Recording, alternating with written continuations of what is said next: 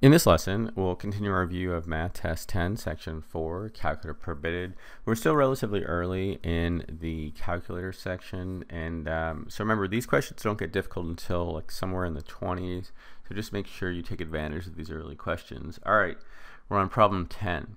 A researcher surveyed a random sample of students from a large university about how often they see movies. Using the sample data, the researcher estimated that 23% of the students in the population saw a movie at least once per month.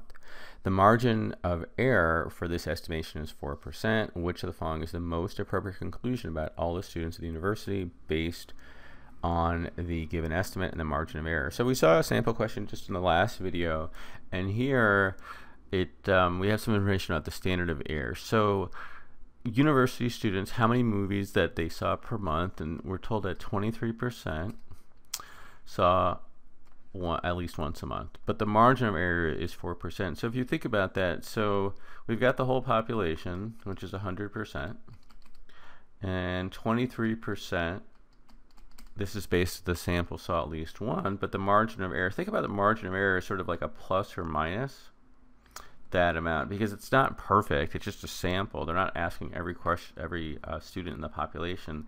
So plus or minus 4%. So if you really think about with margin of error, if you're adding or subtracting, it's really an 8-point range. And so if you went down from 23, it's 19, or up it's 27. So let's just take a look at the answers. It is unlikely that less than 23% of students see a movie at least once per month. All right, so just a couple of points when you're making conclusions about sample, words that you really want to avoid and when you want to select.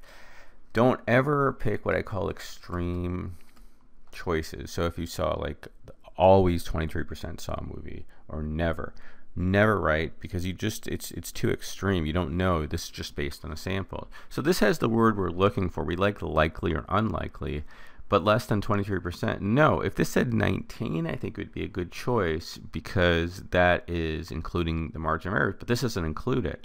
And so that's why this is wrong. It's just not accurate. If this were 19, this would be a good choice. At least 23%, but no more than 25 of the students see a movie at least once per month. Again, this is similar to A. It's wrong. It's not at least 23 because the margin of error is 4. It could be 19, and it's greater than 25. It's up to 27 with a margin of error. The researcher is between 19 and 27% sure that most students see a movie at least once per month. So here we have the percentages we're looking for, but it's not, these aren't applied correctly, obviously. It has nothing to do with a confidence amount. This is just based on the number of students with the margin of error. It is plausible that the percentage of students who see a movie at least once per month is between 19 and 27%. Perfect choice. Another word they use is plausible or likely. These are both words you should be looking for to make conclusions, but never always or never or most. They're just too extreme. All right, let's take a look at question 11. The table above shows two lists of numbers. Which of the following is the true statement comparing list A and list B? All right, and so if you look at the choices, this has to deal with mean and standard deviation. So let's just figure out the mean first to see if the means are the same. So we just add them up and divide by the number of observations. So 1, 2, 3, they each have 6. So let's add up list 1. So we have 6 plus 5 is 11. And 4 is 15, and 5 is 20, so 21. You don't have to figure out the mean, just get the total. You don't have to figure it out because obviously we have 6 in the other one. So this one has 9 and 13, and 6 is 9. This has 21 as well. These means are the same. They're both 21 divided by 6, which again you don't have to figure out, but that would be 3.5, right? So the means are the same.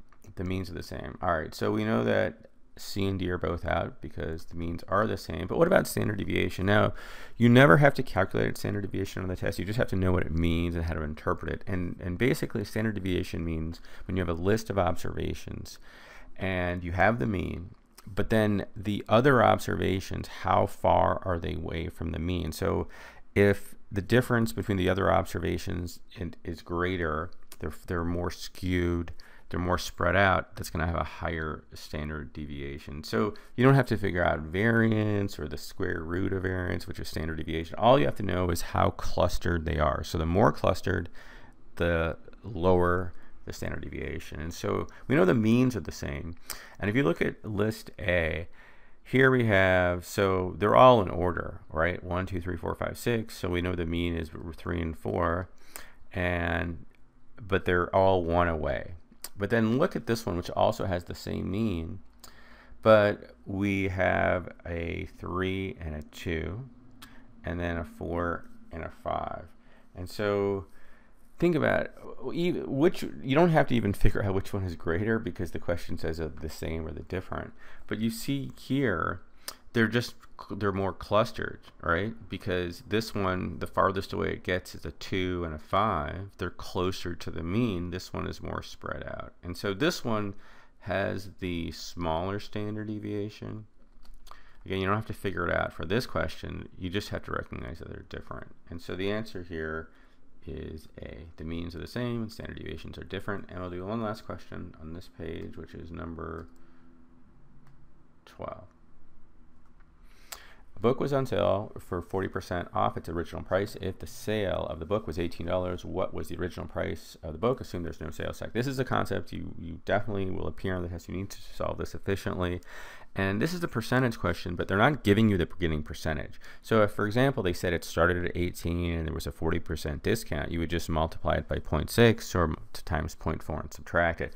This is not the same question because we don't know the original amount. That's what the question's asking for, and we're working backwards. And so we know that there was a discount.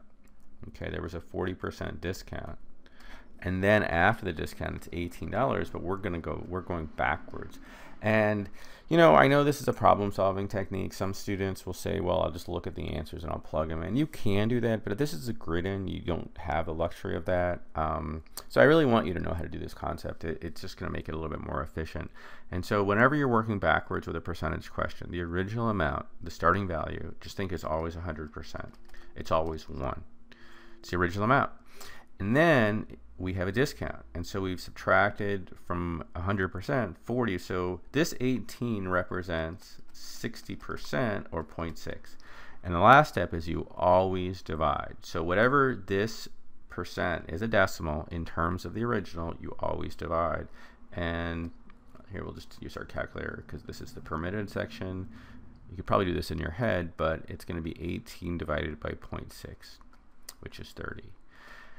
If this were an increase, so let's say there was a 40% increase for a tax or whatever reason, then it would be plus 0.4, which is 1.4, and then you would divide 18 by 1.4. But this is not an increase, it's a discount. So the answer here is 30C.